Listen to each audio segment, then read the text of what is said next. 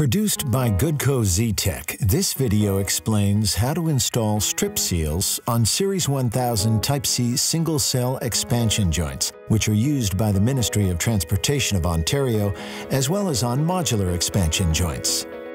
First, make sure that you are installing the correct strip seal in the corresponding location. Refer to the shop drawings to select the correct strip seal. The model number appears at 1 meter intervals underneath the strip seal.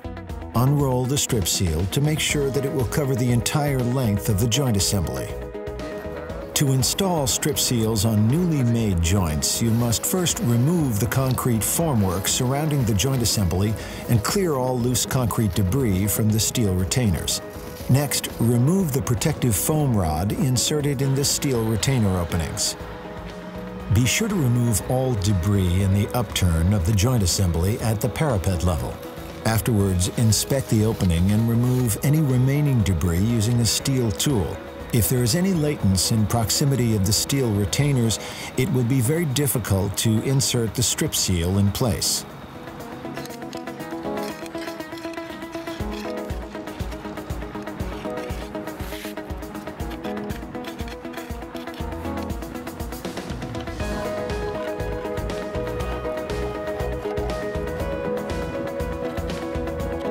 After making sure that the openings of the steel retainers are clear of all debris, apply the Ipex-type lubricant that was supplied by Goodco Z-Tech.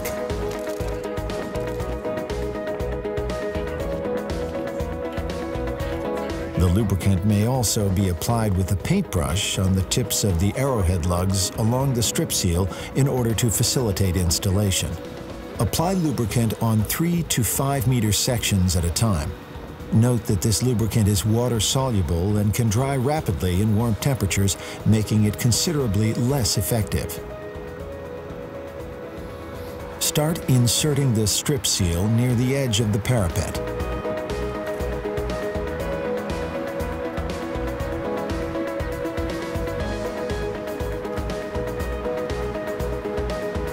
Press the V shape of the strip seal together and insert it between the steel retainers with the V pointing downwards. Slide the strip seal into the parapet as needed.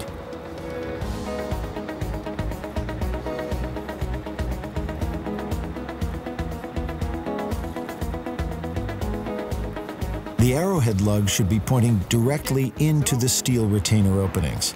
There must be a minimum opening of 40 millimeters between the steel retainers in order to install the strip seal.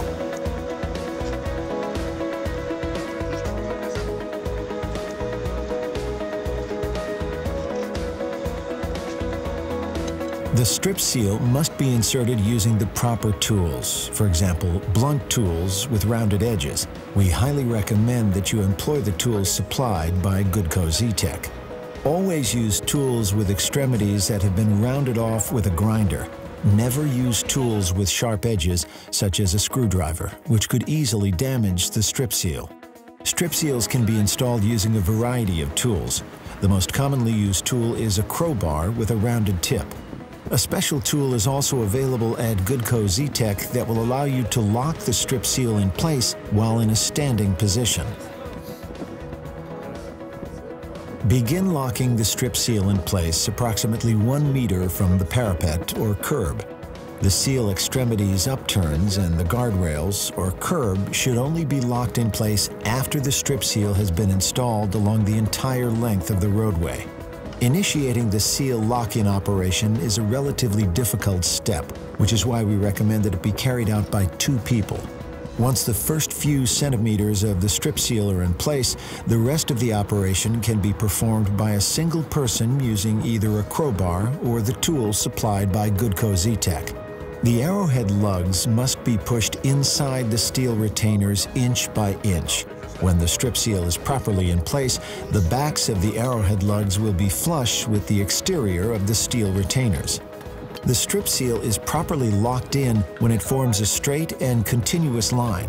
The strip seal is not properly locked in if bulges are visible on the surface.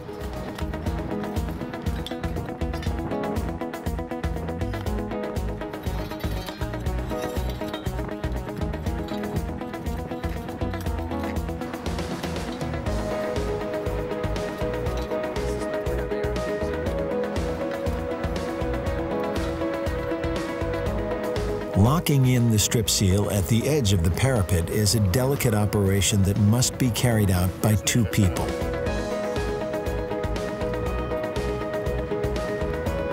It's very important to pay particular attention when locking in the strip seal at the transition between the roadway section and the upturn, which is usually the low point subject to water accumulation. The joint assembly will not be watertight if the strip seal is not properly locked in at these locations. Remove the excess lubricant and inspect the strip seal to ensure that it's properly locked in place. The strip seal must be perfectly aligned along the edge of the steel retainers, and no bulges must be visible. If bulges are present, repeat the locking in process until the surface of the strip seal is smooth and straight. Once the installation is completed, it's important to remove any excess lubricant and to clean the area properly in order to prevent the accumulation of debris. For more information on the installation and replacement of strip seals, contact the experts at Goodco Z-Tech.